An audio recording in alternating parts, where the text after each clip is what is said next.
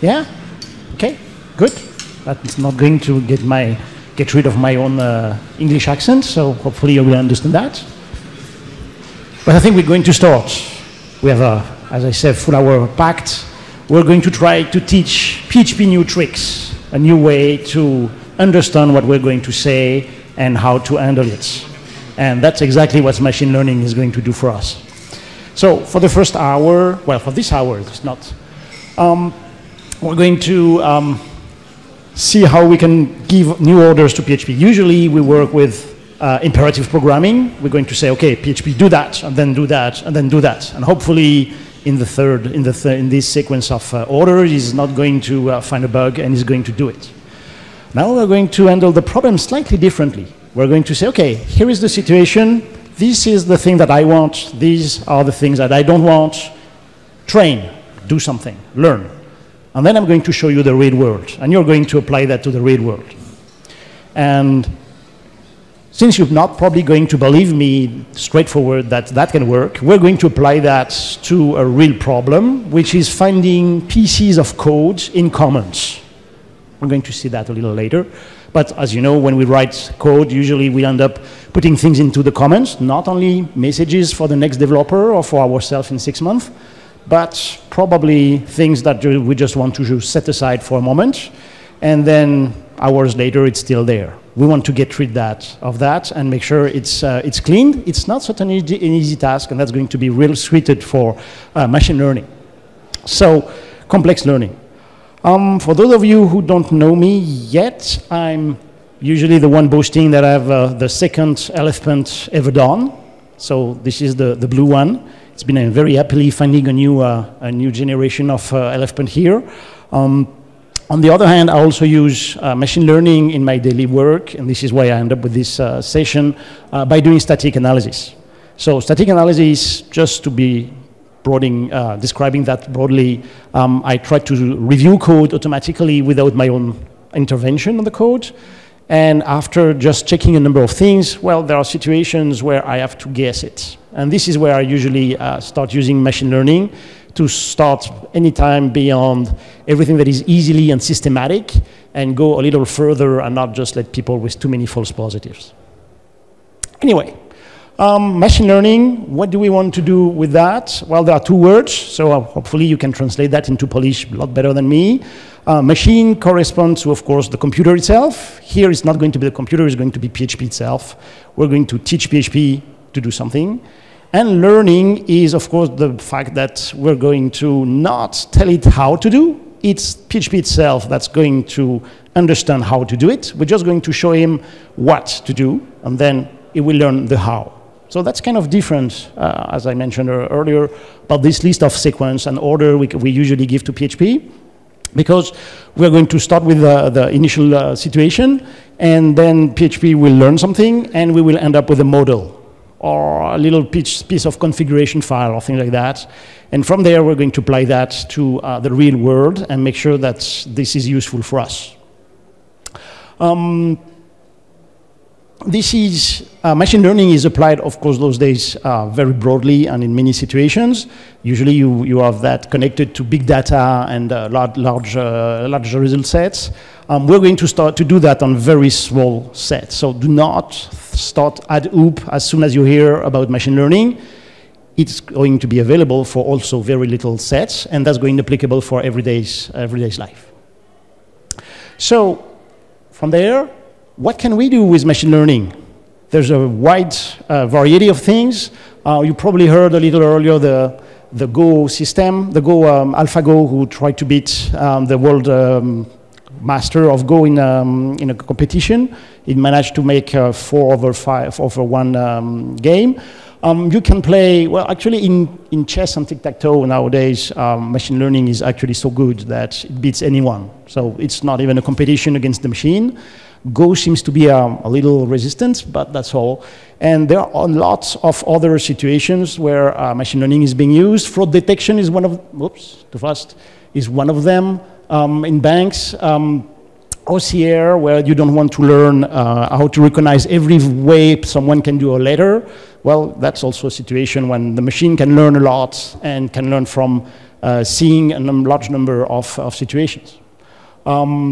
Recently, you can have robots that are actually learning how to walk, and apparently it's not an easy task because it takes us like at least a year to actually raise from just lying on our back to just walk.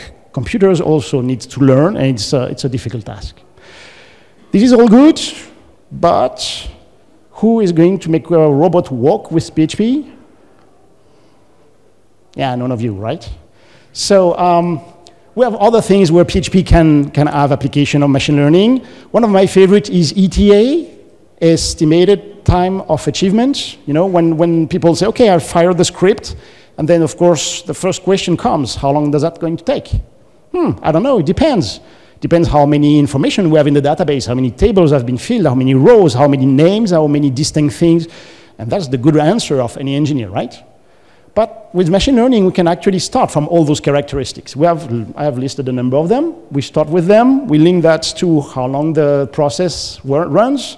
Machine learning will then be able to process that and give us a more accurate thing than just dividing the number of tasks by the first times we have measured and understanding it's going to be 2 days, while actually it's not. Okay? So ETA, of course, e-commerce works a lot. Lots of people like to use the machine learning for in e-commerce, trying to generate suggestions. Oh, you bought that and that, and then we're going to suggest you the other one. And what else? And the last one is the one we're going to apply and do now is finding code in PHP comments. So this is a classic problem, and that's going to be very suitable for machine learning. For one good reason, it's kind of complex problem. What would be a characteristic of any piece of PHP code into a comment? Well, it could compile, right? We could actually take the comment itself, try to compile it, and then realize that maybe the comment is just partial. Or we can detect a number of characters, but it's not sufficient because this is not compiling code. So if we try that right now, it's going to be a long list of conditions. Yeah, it has to be ending up with a semicolon. Oh no, it's not going to end up with a semicolon because it's an if, so there's a block and there's no ending with the semicolon. Things like that. So it's kind of complex, and in the same time, what we have here, and I'm sure that applies to you, is we have a lot of comment experts. Okay, who's an expert in commenting here? Okay, so I see 5% of the room raising their hand. That's probably 95% of liars, right? Okay, we all use comments. We are all able to read them and understand if it's plain polish or a partial piece of code or a full piece of code, right? So I'm going to use that later, so please keep awake. No simple solution, and we have lots of data. So we're going to apply that to one situation, which is checking the whole code base of php-myadmin and see how many pieces of comments actually bears code. Basically, there are 14,000 different comments in php-myadmin, and that's not counting any php-doc comments. How many of us in the room there? Like 100? How long do you think we're going to take all of our computers and brain together to read all those comments and make sure that we have checked everything? More than 1 hour, right? Excluding the fact it's going to take ages to download it. Yeah, okay. So that's a long situation. That's something we could do, but that's going to require way too long time, and we would like the machine to do it. So let's start the process from the beginning. The whole synopsis of what we're going to do is here. And it's quite a simple synopsis, actually, but it explains everything. We have actually two branches. The first one, as I mentioned, is the learning process, which we're going to do first. And then the second one is doing the actual result. Most of the time, you have a huge list of data, and maybe you don't know exactly what's history data and what's real data. Now, most of the time, what happens is you start with a big amount of history data, and history data means that you have both the initial situation, so a comment we can find in the code, simple enough, and you also have the result. Initially, we don't have anything, right? To start this session, we don't know exactly one of those comments, so we're going to do that a little later, but we have at least some data. And we're going to do the training. Real data is about the same. It will also lie in some other codes. I don't know, we can put that in Symfony's code and apply that there. But we won't have the result. We'll have the machine test it and give us the result. So that's the difference between history data and real data. Sometimes they are together, and sometimes we're just using a slice of history data to do the test and then apply it. So starting with that, we said first part, we only cover the 3 first steps. We do the history training, and then we get a model. To do that, we need an engine, and the engine is the fann extension. Okay, it's very simple. I never remember that name. Fast Artificial Neural Network. It's a library that's actually very old. It probably dates back from past millennium. Can you imagine that? You know, Middle Age, little after that, fann. And it has been actually linked to PHP since PHP 4 at least. So it's been there, it's been around for ages. And given the fact that the fann itself is not evolving, it means it's very stable and has very little bugs. So that's an easy one. You can download it. It's always been a side project from Jakub Zelenka, which I will thank again now, because I've always been a fan of this library and it's always useful to me. I contacted it last December about the PHP 7 support, and like within a month, I had a new library for me. So thank you. Who's been using neural networks up to now? Are you familiar? 1, 2? So, oh, 5? 5, good. So you mean that the rest of the room is not using their own brain, right? Okay, that's kind of scary. So what's neural network? Well, neural network is based on an analogy, on the biology and an analogy. Neurons are the thingy you have in your brain that's actually making you think, making you move, making you feel pain, and all of those crazy things you can do, okay? And you can see one of them here. Well, it's kind of a romantic view, I guess. And it has several parts. There is the first part above, this big hairy stuff. It's called the dendrites. So the dendrites is the thing that actually collects the information. So collecting the information may be sensory filters, so the eyes, the touch, the smell, anything you can feel, that comes from there, okay? All those dendrites get a first signal, and they are usually activated by coming from something else. It may be also another neuron, okay? And the neurons can easily get linked. So they get those information, and then the electricity goes to the center, and the center decides if it will release more electricity or not. Simple enough at that point. The electricity then goes to the axon. The axon is this long part. There's only one, and it ends up with a few dendrites, not too many of them. But this is basically the biology response to then, okay?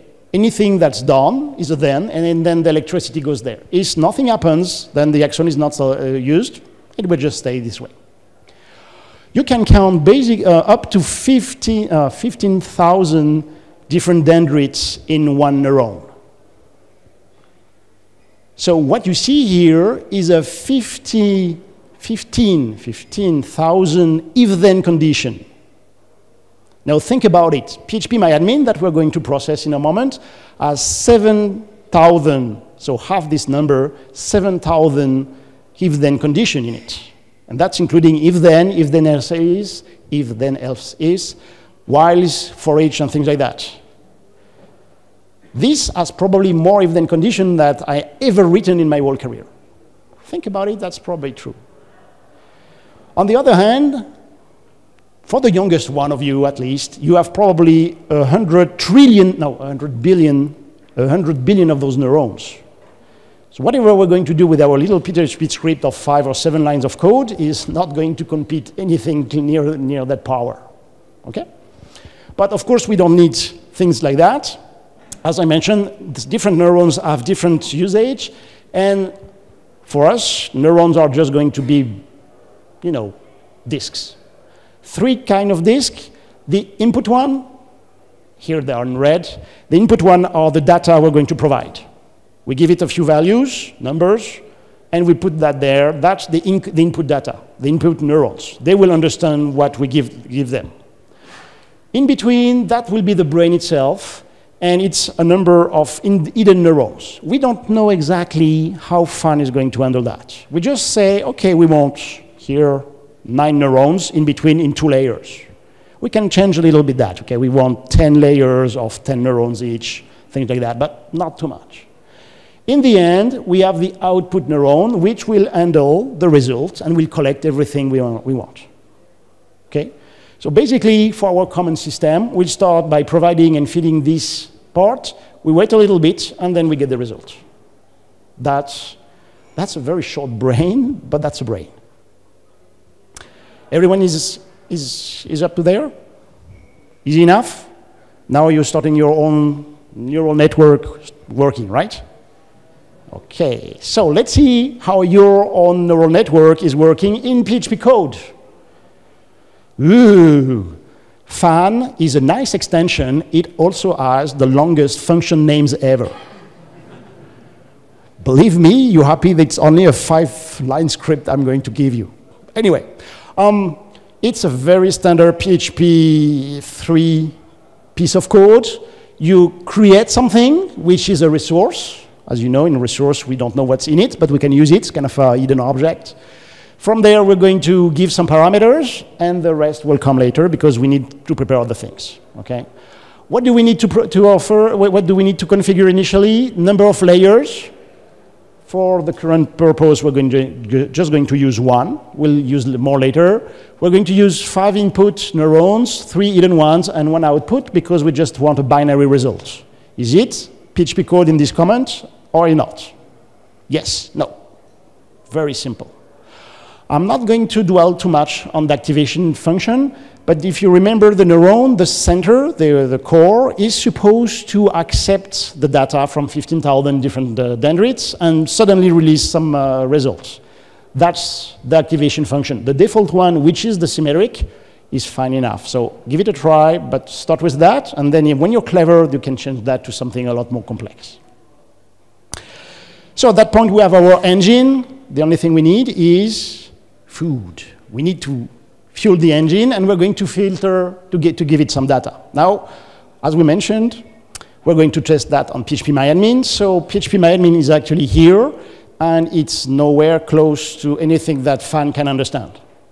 It's actually structured data, but it's still a big bunch of files, of text files. So we need to do a lot of things to prepare that. We start from the raw data, and the first part, I call that extract. It means that we're going to look at the code, at least look at the structured data, here the PHP code, and extract anything we want, and we're going to process and have 1 line for each. Now, do you know how to process PHP code and extract comments? Sorry? Opcode. Token, that's the good one. So who's been using the tokenizer?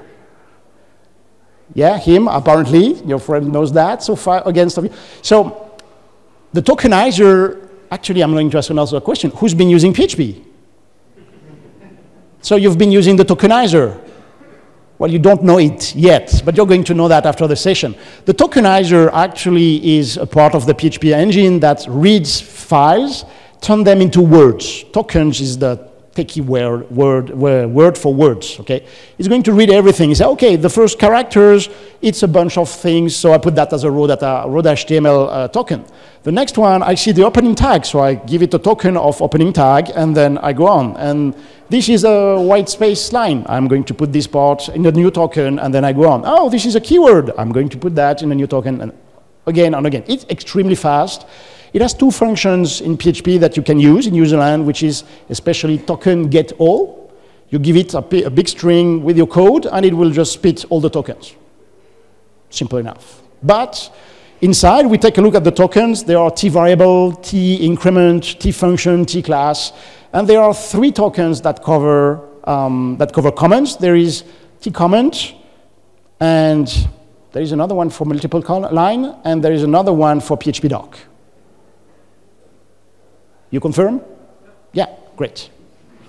Last time someone disagreed, so that was difficult. So that's the first part. Anything we can do to extract the data, we use it, okay? If you have suggested regex, It's probably not the best idea because we have semantic way to reach that, but it still works, so why not? At that point, we have the element, but basically one line, one comment. The only thing is we need to refine those data and make them as pure as possible, okay, as clean as possible. That's what I call the second level, which is from this list of data, we try to make them better, and we're going to remove one of them. So I mentioned 3 kind of comments. Which of the comments are you going to get rid of? PHP docs. Yeah, PHP docs. Apparently, we're going to find things there, maybe code, but obviously that's not going to be the usual comment. No one is going to shove aside a full function by putting it into a PHP doc. Maybe I'm wrong, but it's really unusual. So the first, second, anything you can apply on your extracted raw data and make this amount of data a little smaller but a little better is good, okay? At that point, just keep it as obvious, no, not obvious, objective as possible. Meaning that, obviously, we will agree easily that PHP doc should be set aside for a small experiment. So this is an obvious one. Now that we have actual data, as we mentioned, the one who have the truth is who? The expert, right? The commenting experts that we have. The commenting expert, anyone who can read the code, I mean, actually at that point, it's just a piece of text. Anyone that can read the piece of text and say, that's a comment, that's code, that's not code, that's code, that's not code. Okay? Are you ready for that? Yes? Be careful, I'm going to ask a question. Anyone who answers wrong is out. Let me give it a try. And that's not working. No, that's the other button. Here is a list of things. Not all of them, of course. I'm not going to feed you with everything I know in terms of comments. The one at the top, at least the 4 first one, do you agree that it's not PHP code? That is not going to run as PHP code. Right? Look, this is completely gibberish, right? Who can understand that? I don't know. I don't speak Polish, so I'm sure it's not that. The one at the bottom, the 3 there, on the contrary, I kind of clearly code, right? Even partial one, we can easily say this one is not complete. It's not going to compile if we just use it this way, right? So this part is kind of okay. Now, of course, and this is where you're going to be the experts, what do you think of the 3 in the middle? So 1, 2, 3, no, I'll say 3 there. Maybe I can include this one. What do you think? Let's take one that's not in Polish. For example, this one. Who thinks that's PHP code? Who thinks, I just need a vote, right? Yes or no, completely computer guys style, okay? Yes or no, is that PHP code? Okay, now I'm going to make sure that everyone is not asleep. Who thinks it's not PHP code? Okay, there's a number of people who are sleeping. At that point, this is the situation when you understand you need experts. It's not an obvious one. We said it's a complex problem. At some point, we could spend the rest of the hour arguing if this is PHP code or not, right? I mean, it's already the case. I mean, 1/3 of people do not want to answer that. And then the rest, 2/3, and that's actually very weird because usually it's at least tilted one way or the other, but it's like half and half. So I would have half a group fighting on one side, half a group the other one, and the third half probably with me waiting. So this is not, and here, maybe that depends on your own situation, okay? This was extracted from my own code. I know it's not. It's a comment, okay? But maybe people can use 2 different operators, or they don't know, and they will decide that it's yes or no. Even for something that simple, we need the expert, and if you disagree and decide that it's yes, then the machine is going to learn something else, that's all. Whenever you have to gather a bunch of experts on whatever subject you're supposed to, just make sure they reach a decision. Decision itself is not so important. It's important to just reach something, whatever it is. Here it's a yes and no situation, may be a lot more difficult than other situations. So there are easy ones, one, yes, no, and in between there's a bunch of them that needs more thinking. Anyway, from there, once we have a review of them, oh, no, that's too early. That's killing. Whatever. We have those comments. We stay with those. That's going to be a good example. We mentioned that we want five input. Did I say? No, good. We want 5 neural as input, 5 neurons as input. What do we want to put there? What can you tell me in terms of characteristics, things you can see from comments that would help you decide if a comment is PHP code or not? Let me say something. For example, mentioning or finding the usage of the $sign should be an example of things that help me decide if it's a comment or not, if it's a code or not. Okay? So I'm going to come to that, right? So that helps. It's not a silver bullet, and that's why we're here, but it helps, right? I cannot say that when I'm in Canada, because sometimes people raise their hand and say, yeah, but what about prices, right? Here we're in Eurozone, so of course everyone's using zloty, or euro, or pound, so this is not a $sign, but in terms of code, that helps. What else can you see as a characteristic of things, or we can use? Brackets, oh, sorry. So brackets, that's a good one. Brackets, that's another one. Other ideas, semicolons, okay. So semicolon, that's another one, especially since we do not use them so often, okay? Dot for concatenation, for example, would be less than a good idea because there are too many of them in whatever language we're using, okay? It's the end of the sentence. It could be useful, actually, if we were in China because they don't use the dots. They use another one, a rounded one. So you see, the culture is important at that point. Other ideas, beside characteristic, special characters. Keywords, like, I don't know who answered that, but the keywords, which one? Give me a few ideas. If, okay. What else? Sorry? Else, yes. We're waiting for them, and then that will be good. All known PHP, oh, that's a lot. That's 4,000 list, right? But that works. Why not? It's a PHP function name. Good. Okay, what else?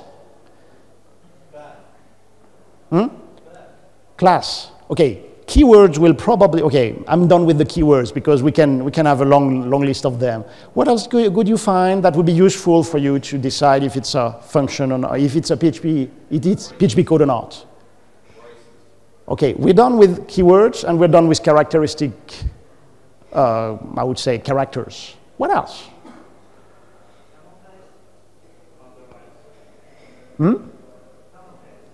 Camel case. Oh, that's a good one. Yeah, things in camel case, like words, because usually, I don't know in Polish actually, but they're just one, at least there's, at maximum, there's one uppercase, which is the first one, right? Thank you for helping. So yeah, camel case would be a good idea. One that people usually miss is the size of the comments. Just sheer size of the comments, right?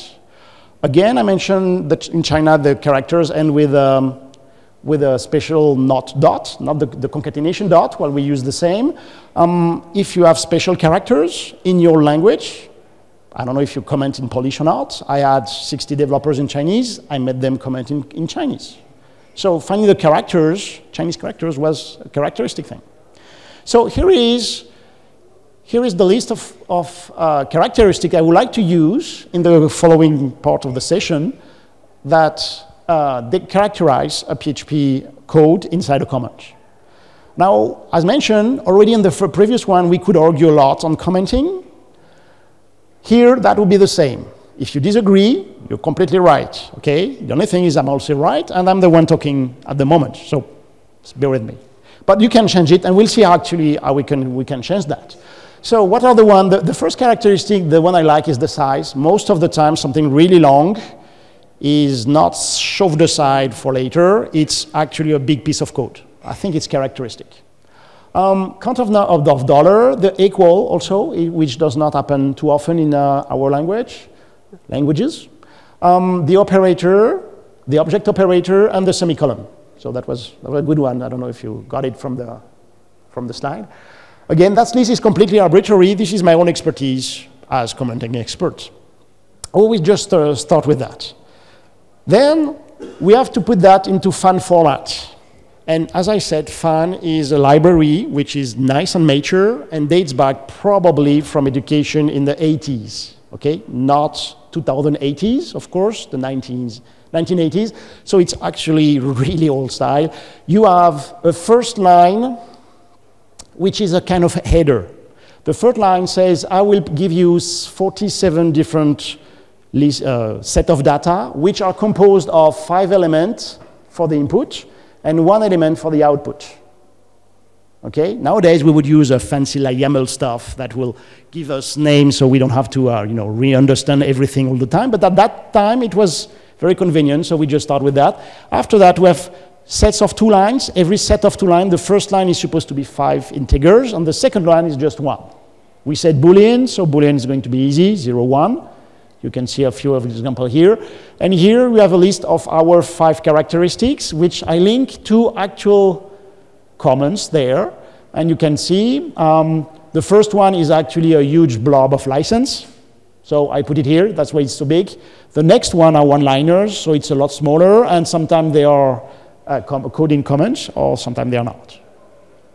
Simple like that, just kind of weird, but once you've done the function once, then it's kind of easy to not do it again, because at that point, I would like to insist on something that I always found important. What we've done here, we started with comments, right? We applied our brain power together to do this step, right? We start with that, and now we end up with this bunch of numbers, okay? At that point, we're going to feed fann with this bunch of number, and the number is going to come back, 0 or 1, and we're going to get a result, and we're going to decide if it's a comment or not, okay? Basically, I think it's kind of black magic. What do we know that those numbers, at least fann, how does fann know that those numbers are a number of carrots, a number of stars, or, I don't know, lines of code of PHP? We don't know. But it's going to process that and give us some result. Why we do understand that it as a result that's interesting for us? I don't know. So, now we're done. We've prepared the data. We've fed fann with it. And we just have to do the actual training on top of having the resource. So the second part of the code I mentioned earlier is this one. As you can see, we reuse the resource. And we use, again, one of those long names. Train on file, very easy. Incoming data is the file name of the data we prepared previously. We have the number of epoch and the error. Number of epoch is the number of times fann is going to test the data until you find a satisfactory set of parameters. This is the training itself. It's going to try something. Oh, it's good, it's not good, then it draws back, change a little bit, try something again, and it's going to do that by default 500,000 times. 500,000 times. Not bad, right? The other desired error we're going to have here is 0.01, one thousandth, very little, okay? How do we know that's good? Well, we don't know. Initially, we don't know, okay? Again, I didn't go far. This is the manual documentation, okay? I started with that. The problem here, we cannot start with 0, and I digress with that. So the error, what happens with the error? It happens a little bit like that. Imagine that we want fann to separate the green dots from the red dots. And we just give it a very large error margin, okay? I don't know if 1,000 is important or not, but if the error is too large, then fann is going to train very fast and find a very easy model. Here, just draws a very straight line, and it ends up with lots of errors. But since it's within the margin we ask, then it's going to be okay. If we feel that the training is too fast, then we'll probably train it a little more with a new error value, and the error value could make it lower, of course, could make it train a little harder, and that will be better, okay? So here, the same set of dots, but trying to make a difference with that, and it's a little better. It's not much more difficult, but it's just a little better. Then we think, hey, if it trained better because we asked it to do to find a lower error, then we'll probably need to go further and just make it 0. And probably it will find something. The only thing is it's probably to overfit data, meaning that it's going to give us a result that's only good because we gave it this kind of training data. Okay? So, I don't know, if you try to train your child with the multiplication table from 1, 5, and 10, it will deduce a number of things, and then it will think that the rest work the same. Okay? So the data initially were important in terms of diversity and quantity, and also we accept a little level of error. Okay? This level, the level of error should not be 0, but we can actually train it given the amount of time it spent on training. If it spent too much time on training, probably going to do too much work, just reduce the error level and see if the results are good enough. We're going to see that also later. So training itself, just to sum it up, 47 cases. So that's a really short file, right? It's a few hundred octabytes. We have five characteristics, 3 hidden neurons, and the training itself on PHP on this machine, the one that's being hugged by the elephant, then it was 5 seconds. That's good, right? I mean, that's something we can manage. That's something we can, prepare a session on it and try and retry and retry until we do something that's interesting. So that was the first part. It's not so bad. Of course, I'm not training that on the 40 million set of Go games that AlphaGo had to do the training on, right? It's a really short one, but it's worth it, and it's not too long. So now we need to focus on the second part. Second part is now doing the real data, the modelization. Well, we use the models from the previous step, and we get the results. So let's go to that. Application, we have the full script. The full training script was on 2 slides, okay? And I use a 40 size font. The application is even smaller, okay? So the first one, we have to create the resource from the model. The model is the one we got from the training previously. We're going to give it 1 string. The make vector here is just a reminder that it's boring to go from the comment to the fann format, but we still have to feed fann with its own format. So the make vector here is, of course, something that takes my initial data and turns that into something fann can understand. From there, fann run, look at that. This is a short sentence, this is a short function. And I got a result, which is there, and the first element of the array, it's an array, it's not even an object, right? The first element of an array is 0.8. I mean, it is a score, and then I get that. Simple enough. What do you think this 0.8 is? Okay, just one of you, and maybe louder, I'm old, guys. Something rate? Success rate. Probability. Okay, I need the third one.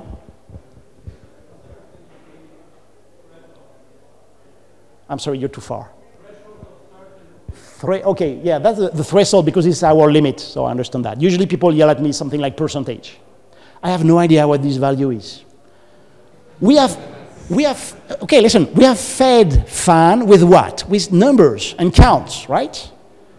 It's going to give us a number that's between 0 and 1.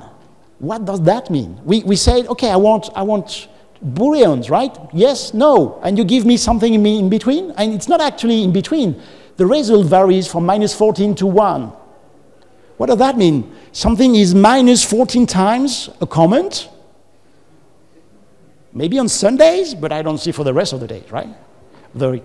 I don't know. So it's a carrot count. It could be a carrot. I don't know. Honestly, I don't know. Maybe someone with higher level of neural network can explain. But at least I'm going to use that as a score, of course, of certainty. That's going to be helpful, but that's all. The closer to 1 is probably a comment, and the closer to 0 is probably not a comment, but it can go very deep. So that's an interesting. What does this look like? So I got all the 14,000 comments of php-myadmin run into the neural network. I got all the results, and I ordered them. Here is the result. So you can imagine from there to there, I mean from the wall length, it's all the results just made next to each other and in this order. Okay, so they do not come back at that. It would be a kind of a cloud of points. I'm only interested in a little part. We said everything above 0.8. Okay, there's a mistake in the slide here. It's actually multiplied by 100. So you can, I'm sure, understand the percentage meaning. But the part that we extract, the only part, is just this little piece here. I had to enlarge it a lot to make it visible. Okay, so we get very little result. And as you can see also, the function itself goes weirdly. There are big steps, and suddenly it goes close to the result. Okay? That's a good thing that you can do. Oh, no, that's not possible. That's a good thing you can do is just get the results and... okay, I have to speed up. Anyway, you can get the result and see. So let's take a look. First, the real case. So it was 14,093 comments, and it actually ran on this machine on 68 milliseconds. How long did we say we need all those people in the room to actually review them? Over an hour?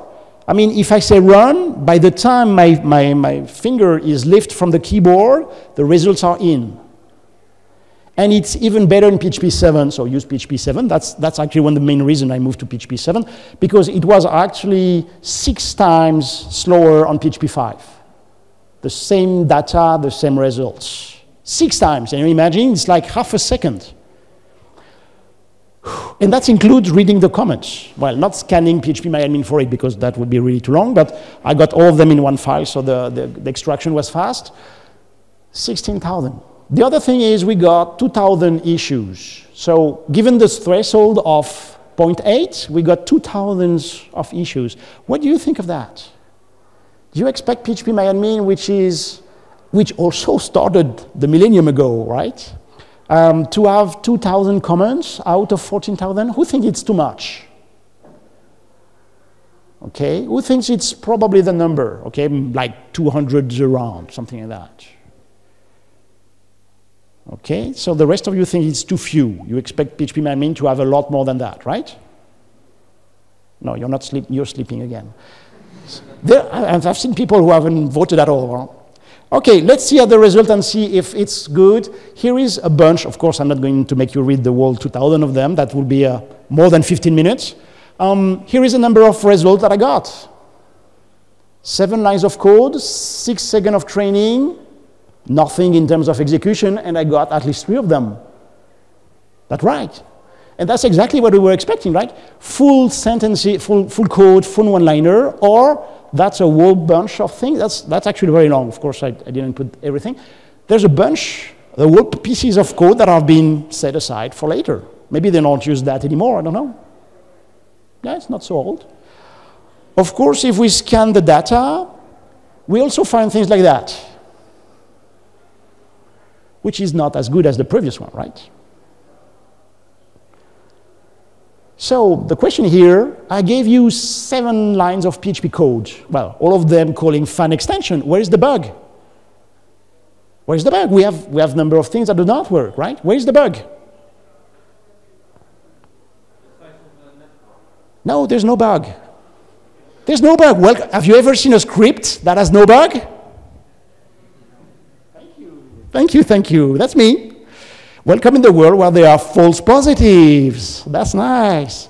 So here is the situation. We have things, they're false positive. The other one, that's true negative, but that's another problem. We have our expert work that will say if it's true or false.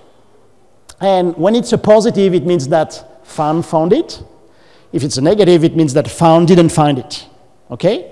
And this whole table should apply to every comment. Okay, let's take a look at the results. So here is the little thing. The first one says that fann found it because it's above 80. And do you think it's a comment?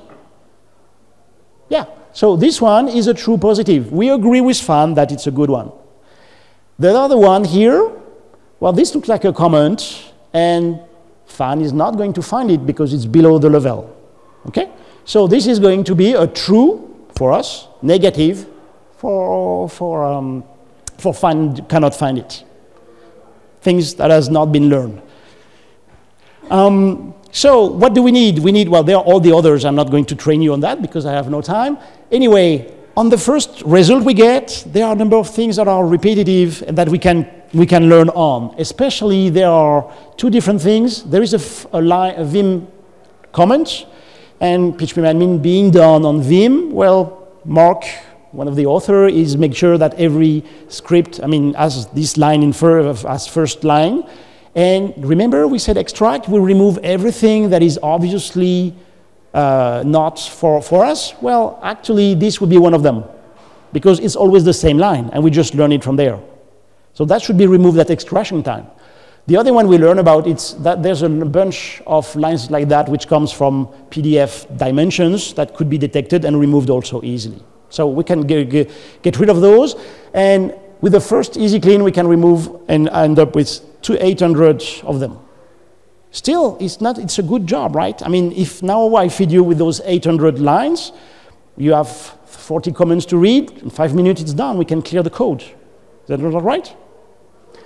So total code of comments, of coding, and that includes finding the data, training it, and applying it to php-ml, 27 minutes. Everything that I've explained to you from A to Z, except installing fann, which may be a little longer, 27 minutes of time. How many situations can you try something that easy, collect a few data, train the system, apply it, end up with something that's probably 80% true, and gain from that? Lots of situations. It's worth trying. Okay? Install fann and then you're done. You can try that on many, many situations that's interesting to you. But can we do that a little better? And we have another 10 minutes, right? Is that right? Oh, yeah, right. I'm talking too slow.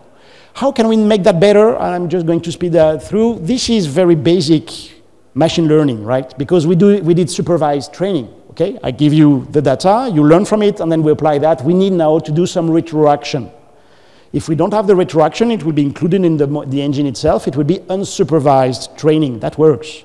This is how your spam system is working, right? As you seek, you read the email, you say, okay, this is spam, the system change the parameters, comes back, clean a part of it, and then again, it's learning along the way. This is not our case. Suggestions, so changing the data, changing the algorithm, automate the wall, learn all the time. Anyway, let's see. The first and the best answer, and this is why most of the time machine learning is linked to big data, is that in any situation, more data is the best answer. That's exactly what we did. We realized in the 2000 results that 2 of them were obviously something we missed. Then we're going to put that back in training, remove it, and train again. Okay, so more data is good. Okay, we obviously haven't spent enough time on learning, on finding the good data to make sure it's working. Okay, so some of you disagreed or had other ideas of characteristics. Go back to that and train again on another set. Maybe there are other things that are more characteristic than the one I've chosen. Okay, add some, remove some. That's also good work. Okay, but find the right set of characteristics. That's the best for you. Here is the evolution of the time of training given the amount of, well, the size of the brain that we use. Okay, so we started with something that had 1 layer and that was 3 neurons. So we're about here. And then I tried to do everything. I had more neurons and 1 layer, and then I decided to have another layer and have the neurons more complex, and then like that. The more it goes, of course, the training is slower and slower, but even with 10 neurons, even in 4 layers, you see 15 seconds of training, so it's still something affordable, okay, or even on a small machine. That's an easy one, but of course, the more complex the situation, the more training you'll have to do, okay? But see, 15 seconds is still something that's affordable. Change the algorithm, that's a bad idea, generally speaking. The only test I did is there is another algorithm with fann, which end up with something that's really wrong, okay? But there are also a wealth of algorithms in the world with all funny names like hand colony, gravitational search, and things like that. If you have other ways to try and to do machine learning, I'll mention a few engines later, give it a try. Give it a try, maybe changing the algorithm, but usually it's not very characteristic. Finding the best. Now we have trained it. We see that training is not getting so bad if we make it longer. What are the results? So this is a little crowded schema, but results. But here is, this is the 800 level we found right. You hate me. This is the level of things, the level of results we had when we cleaned the result on the first try. Okay, 800.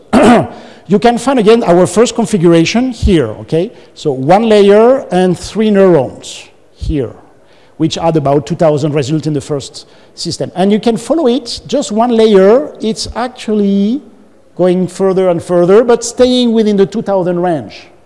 So the size of our neuron do not yield much better result. Probably different. I'm not checking them all one by one, but about the same number of results.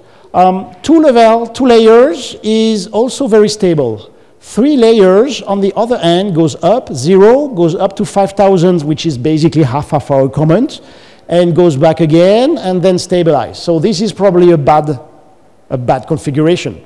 Same stuff for the 4 layers. It just goes really crazy. That's another bad. So probably the best for our situation here is going to do that with 1 or 2 layers. Since it takes me 5 seconds to train and half a millisecond to test it on real data, well, it's worth giving it a try, right? Once you have the first result, you automate that. 2 loops, train, test, how many I have in left. There we go. That's sufficient. Deep learning, I'm not going to, after that, I'm not going to give too much detail, but that's the step after that. Machine learning here is just learning how to find comments. Deep learning tries to organize all those elements inside the machine learning itself. Okay, there may be different steps involved before reaching the actual result. Again, if you go back to the AlphaGo example, they had 3 different machine learning systems, 1 to score, 1 to plan the next move, and 1 to plan the move from the opponent. On top of those 3 which were trained on historic data, there were a 4th machine learning system that was actually collecting this data and deciding which move to take. Okay? So this is why it's deep learning on top of the fact it's on big data. A few other tools if you want to go further than this presentation on machine learning that has actually 7 lines of code. Well, there's fann, of course. There is language air. There is scikit. I don't know how to say that. Learn it, read it from there. And Mahout has been used. I know people who actually use it. It's in Java. It's lots complex. It has lots of algorithms and way to handle the data. And there's a way for you to actually feed it with some data from PHP web, from a PHP and a web server, and get pretty fast the result. Okay, so all we've seen in terms of how fast it is to run it, once you have done the training, then this one works pretty well. And I'm going to finish before he comes and he hacks me. First thing, what you've learned is, well, using even very rudimentary machine learning yield some result. Anytime you have to fight with a huge amount of data and you want to filter that down, 27 minutes, half an hour, maybe you can have something that helps you and reduce the amount of work. Give it a try, that's worth it, okay? And if it's not worth, anyway, this is, do and through, just do it, through it, and do something else.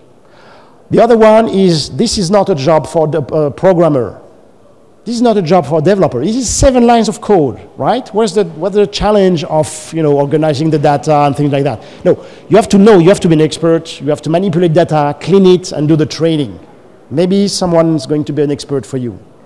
After that, the process itself is organized. How many do you have left? About 15. Oh, there's one, okay. Use it for complex situation. Anytime there's a margin for error or you don't know exactly how to modelize something, probably machine learning will help you. Not do everything, but help you a lot. So give it a try. And finally, well, you can come back home with that. I mean, just fine, downloading it and trying exactly the code you have in the slide that will be on my account on SlideShare. Then then you can do that tonight.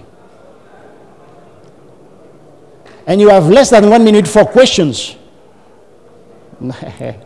This is why I usually ask people questions so that I don't get any. Oh. So, I have a question. When you showed us, after we had the results, we filtered them to get the false positives. Yes. Shouldn't we also do the same to get the false negatives to also increase the data we want but didn't get? Yes. Yeah, completely. I didn't do it, but yeah, that's exactly something you have to do. The only thing, well, most of the time, false negative do not get any press because the system, press attention, because of course you don't want to review all of them, all the 14,000, because you're trying to avoid that, right? So usually I just go on the true false positives, review them because there are a short number of them, and then move back to training because that's the shortest set. Now, yes, it's interesting to take a look at the, well, we said 14,000, so the 12,000 other comments, and see if we can grab some more. So yes, that's completely part of the retroaction on the quality of data. Yes? In the one of the very first examples you showed, there was a mysterious function, create vector. Could you tell us what what it's doing?